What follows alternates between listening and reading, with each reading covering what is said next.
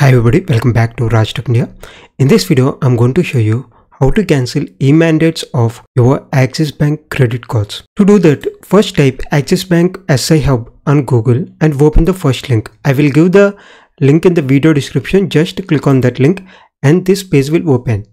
SI Hub means it is Standard Instructions Hub. It is made to cancel the recurring payments of the cards issued by different banks. Every bank has different SI Hub website. For example, for HDFC Bank, here you can see the HDFC Bank SI Hub. For that, you have to type HDFC Bank SI Hub on Google. And for the ICICI Bank, here it is. Like this, every bank has separate SI Hub website on which you can cancel the e-mandates of your credit cards. When you click on that link, this website will open. Here I am showing it for the Axis Bank. Now you have to sign up. If you are using this website for the first time, click on sign up. Now enter your name and email ID, password, and again confirm the password and click on submit.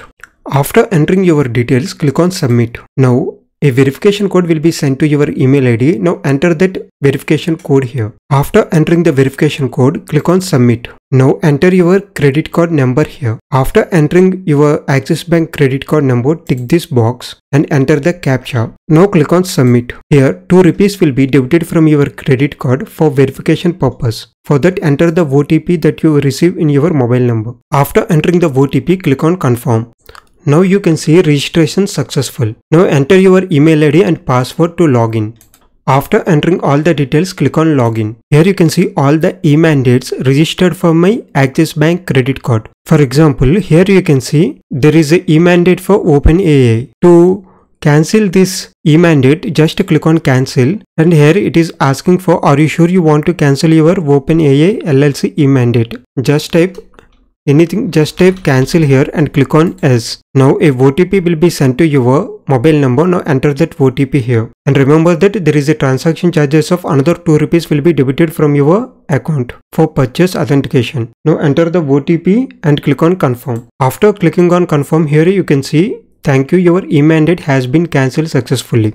Like this, you can edit and cancel the e-mandates from your dashboard.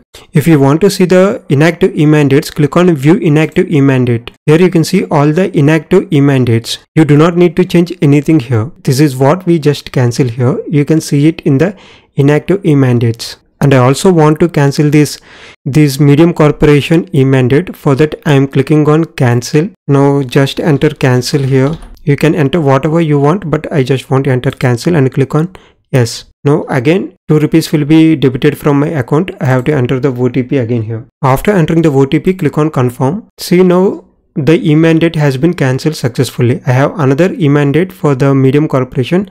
I will cancel it later. So this is how to cancel the e-mandates of Axis Bank credit cards. Still, if you have any questions, ask them in the below comment section. For more videos like this, subscribe to Raj Tech India.